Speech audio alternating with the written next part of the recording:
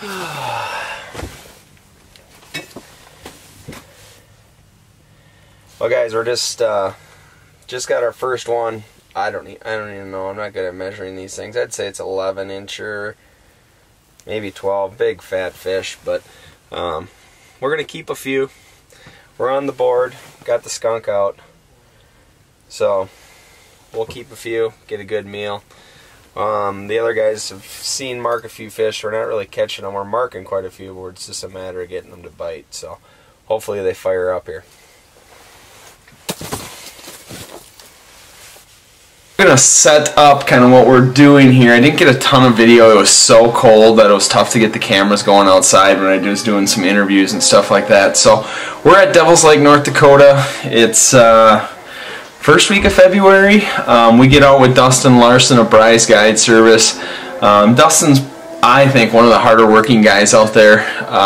Mike Olson from Fish Addictions introduced me to him, and Dustin does a hell of a job putting his clients on fish. So we go out there with him, catch a bunch of big perch, do a little something else in the next video that I think you guys will find pretty intriguing, and go from there. We have a great time. Stay tuned. Hopefully you guys like the video.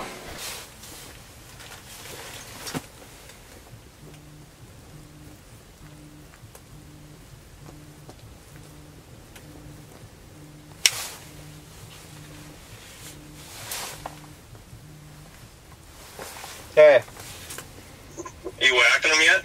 I got one and I missed one, but I got a school of them down there right now.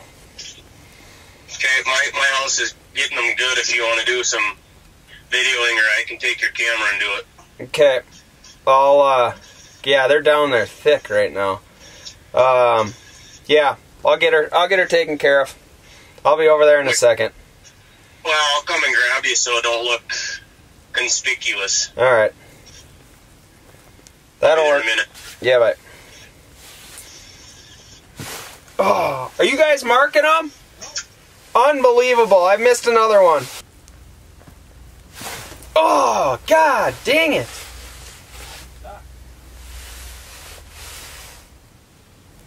Okay, a couple things I'm learning about this here now. I'll show you what rig we're kind of using. But these things, you'd think they'd just come in and frickin' just suck it in. They frickin' hammer it. But you gotta hold it so still because they'll just push it up. It's crazy.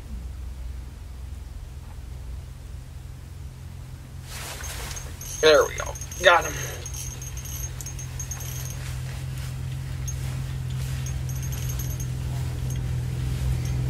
This could be another butte. Dustin's coming. You guys can probably hear him coming.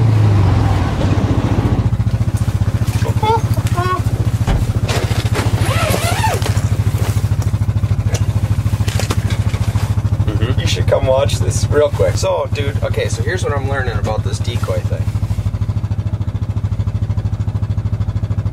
Are these fish right here? Yep. So those are 15 feet that way. Okay? I got the two decoys right there, okay? Those are fish. These fish, they swim in, they sit under these decoys. And then they'll slide over to my line. My decoys are right in that hole. But it's weird. Like, wherever they come from, and they'll sit below those two decoys. And then when they get excited, they come over. So, this was the decoy thing that I was using down there. I figured, you know, it's going to keep fish closer. I don't know. We're going to try it out, see what happens. I got a big one and a small one attached down here. Just dropping it down a hole next to me to try to attract these things and maybe keep them around longer. We'll find out if it helps or not here pretty quick.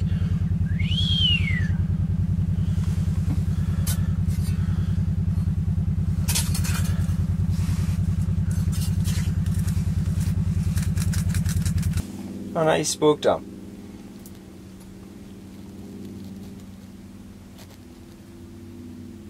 Oh, there it is. Back. Coming in on your side. No way. Maybe I was hooked on the ice there. I don't know. I didn't feel that one. I felt weight, so I just set it.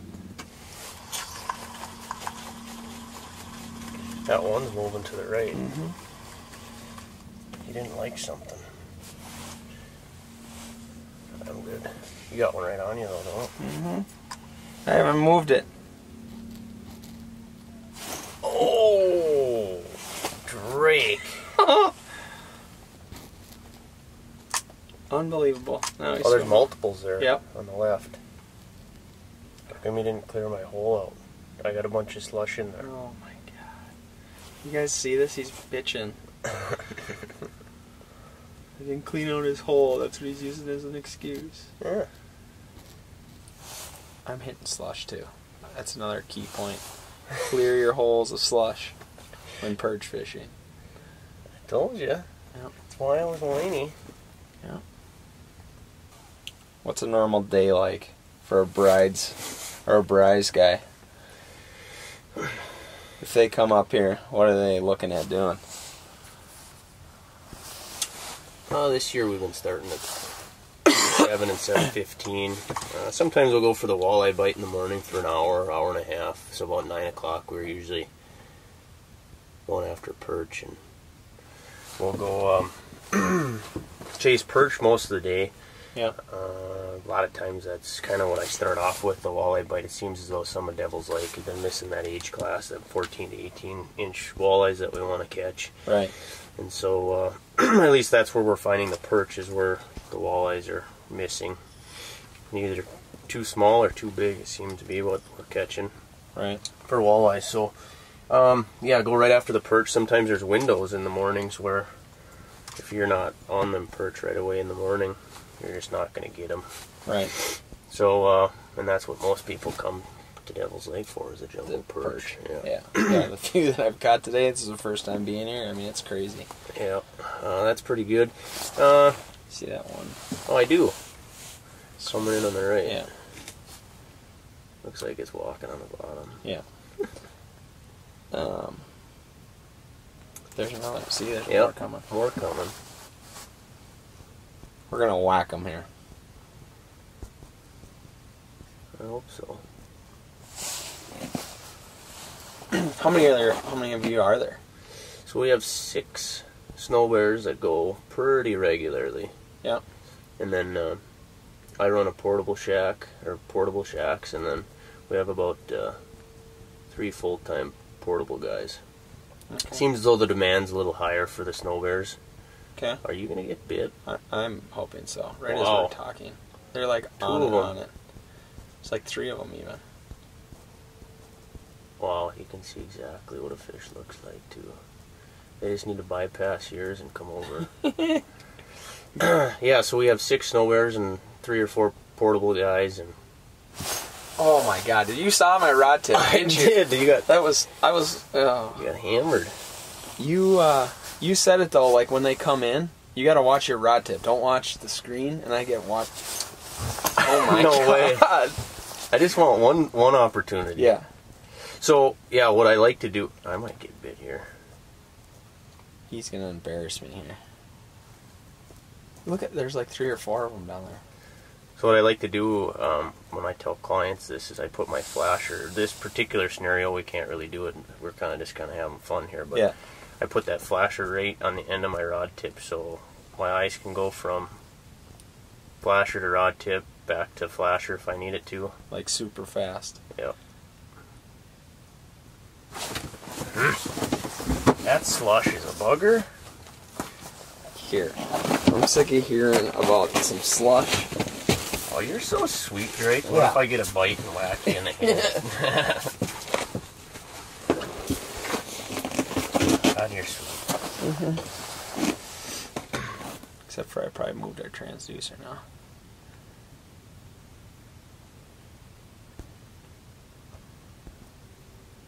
Yeah, and the bite is light. You know, if you pursue perch in Devils Lake, or I guess anywhere for that matter, Yep. in the shallow areas, you can go with the buckshot and a minnow head or full minnow, those type of things. And I think those bigger perch are in that shallower water. You know, that could be 6 to 10 to 15 feet, you know, to 20 to 25 feet. Right.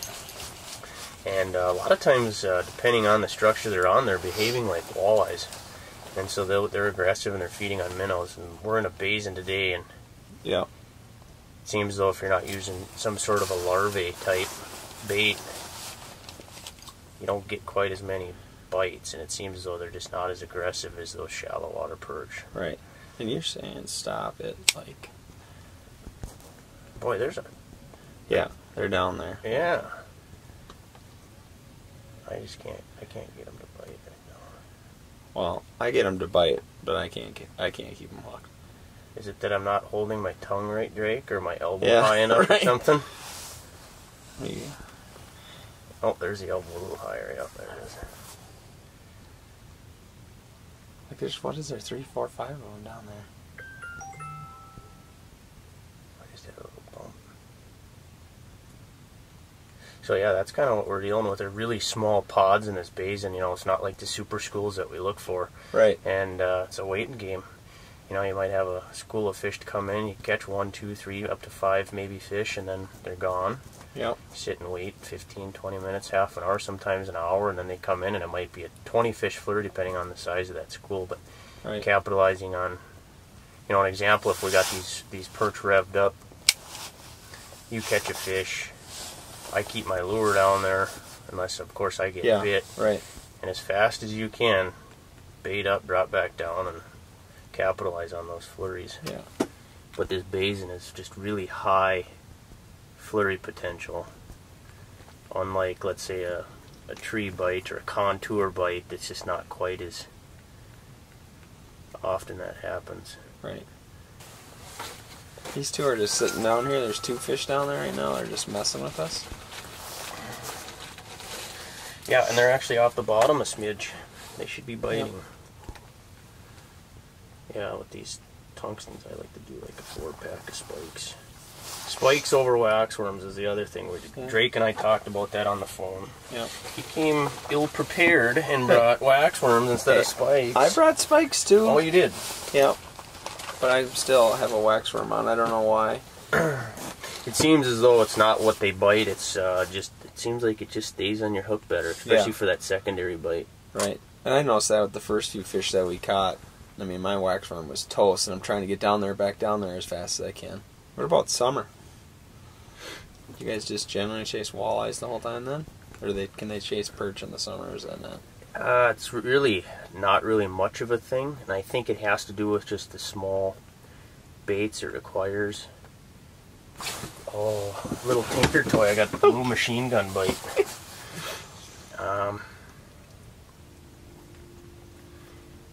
We do a lot of white bass and pike fishing too. Oh yeah, that's another thing, the white bass thing. White bass is a lot of fun. Limit's 20, possession limit's 40 on the white bass, 5 for pike, 10 possession. So, you know, if the day's good and we get our walleyes early, we're usually chasing pike and white bass throughout the rest of the day, and that's just a lot of fun. Yeah, a lot of our clients just want to get a bent rod, and right. They already got their fish for the table, which a lot of our clients want to keep the pike and white bass too, so it keeps me busy cleaning fish at the end of the day for sure. Right. Yeah, white bass, I mean, catch them casting a lot with jigs and plastics. I try not to throw crankbaits at them, just tears the fish up, and if you're negligent, you'll get bit with those crankbaits. But and then jig wrapping them on rocks, that's fun. Even pulling spinners with plastic on, I've caught a fair amount with that. Right. Presentation as well. Dude, that one is just on you. It's a matter of getting us. Yeah, they get, as the day progresses with these perch, they get a lot more tentative, not as aggressive. I think they've been feeding all day, and it's just kind of... Is there like a night bite? Or you've never really done it, I'm sure. Yeah, I haven't really pursued the night bite. It seems as though, you know, I've walleye fished quite a lot in the evenings, in the mornings, and that's kind of our window, that hour and a half. Right. Shallow water. And it seems as though when that sun goes down, I think either A, we're in the travel corridor between point A and C, and we're sitting in B, and we just catch them as they go through. True. Yep. Probably going to even shallower water. This one's going to come up and hit you. Or they feed so heavy right at that dusk that they just are full, and that's kind of the end of it. Right. I am not 100% certain. I wonder if I'm too high up in the water column. I can't quite tell on that. Because, well, you're probably 35 feet. So you're probably 2 feet up. Oh, that's too much. I'm just going to gamble here and drop. And I was looking on the website too, duck hunting. You even duck hunt too, huh? Yep. So a few of us have, I have actually an outfitter hunting license. Okay. And then a couple of our guys too are, they have their guiding license. So we do mostly field hunting, but whatever the ducks tell me to do, I'll do some water hunts as well. Right. Boy, I'll never forget that. A couple of years ago I had a gentleman from South Dakota, and there was only one guy, and yeah, it was the best water hunt I've ever seen. It was just unreal. You know, waves of 200 birds coming in, and it was actually a staging pond. It wasn't a roost. Yep. It was like a middle one. It was the middle one between, the roost and the field. And I don't even think, there must have been some sort of a specific weed or invertebrates or something that those ducks were eating in that staging pond, and they just wanted in there bad. It was a lot of fun to see. And that was late in the year. That was late November, so the mallards were green, that's for sure. Exactly. Yeah, fun. Yeah, this is going to be bad. I'll get bit while my phone's ringing here. Come on. Nice. I can't hardly get up a bite anymore. Nope. We were talking about that earlier, just... Oh. We're missing a lot. Like a lot. Missing a lot. Yeah, we suck. I'm not marking anything right now. Really? No, we were a little bit ago and none of them would even fucking touch it. Unbelievable. I don't understand it. Who knows? I'm not marking anything now. I've been for 15 minutes now. Told you I'd get bit. Hang on there, Zach. I got to get one on film here. This feels like a nice one. Zach, are you still having fun? Well, that's good. He's got a donkey on, I think. This might be... I got my drag set light, though. I mean, it's a nice one, but... If he doesn't dork it up at the bottom of the hole. Yeah. Which is very possible. I hope it's a big white bass. That'd be funny. No, that would not be funny. Well, I told you. Oh my god, I'm going to dork it at the hole. Oh, it's a yes! yummy! Oh. Don't let it go in there. Oh, it's a good one. See, that's what we've been chasing this whole time while we're talking. You can see them down there, but it's just a matter of getting them to eat. Yeah, like a 12, 13 incher. Yeah. Yeah, he says like a 12, 13, no big deal. Oh, you're These after are that huge. Too? So.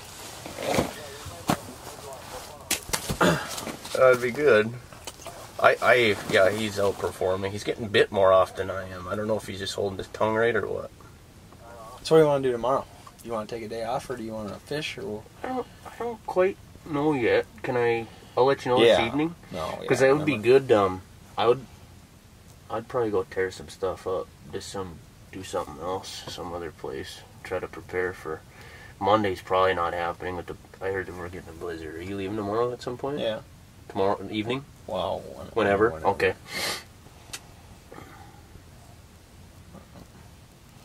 No, you could do that. It'd be fine. I gotta come up with a brilliant idea where to go. What about spearing? You spear at all? Yes. Want to do that? Yes. Just when I thought you totally redeemed yourself. Hey, I'm up 1-0 here. I like spearing. Because Zach loves spearing with a passion. I have 2 spear shacks ready to rip. Yeah, all right. Let's do that. I mean, if you're fine, I don't care what we do, but that'd be a cool thing to do too. Yep. Visiting with Drake earlier, and we talked about yesterday driving around drilling holes looking for an alternative plan if the first plan didn't work. Right. And I went for 3 hours not marking fish, and we still ended up with 52 perch with the 2 clients and myself. But there ain't nothing worse than looking at a flasher and an empty one at that anyway. Well, that's what it seems like. Like, I didn't know. I mean, this is my first time being up here, so you're like basin, and I knew basin fishing. It's just schools, but if you're not prepared for it, it can mess with a guy's mind. Well, there's a lot of people that would go into that situation, not mark a fish for 3 hours, even though their client maybe had 5-6 fish. Yeah. Which still is not good in 3 hours. Right. And they would abandon the whole area, and I just had history with the area the last few days that just told me they're here, just finding them. Right. And luckily I stuck around because we had I sat in the house with the 2 clients and Had a hoot. yeah, it was good. I sat and I think they had a 20 fish flurry. It was really good.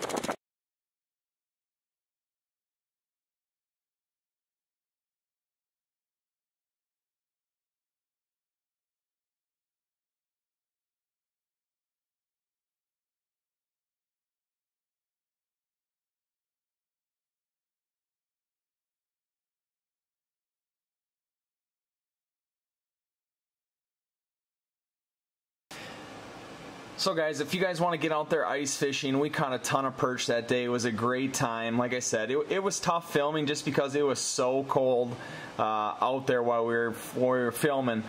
Make sure to look up Bry's Guide Service. BrysGuideService.com is BRYS guide and then service.com. Look up Dustin or any of those guys over there. They definitely do a great job of getting you guys on fish, ducks, whatever you guys want to do out there in the Devils Lake area.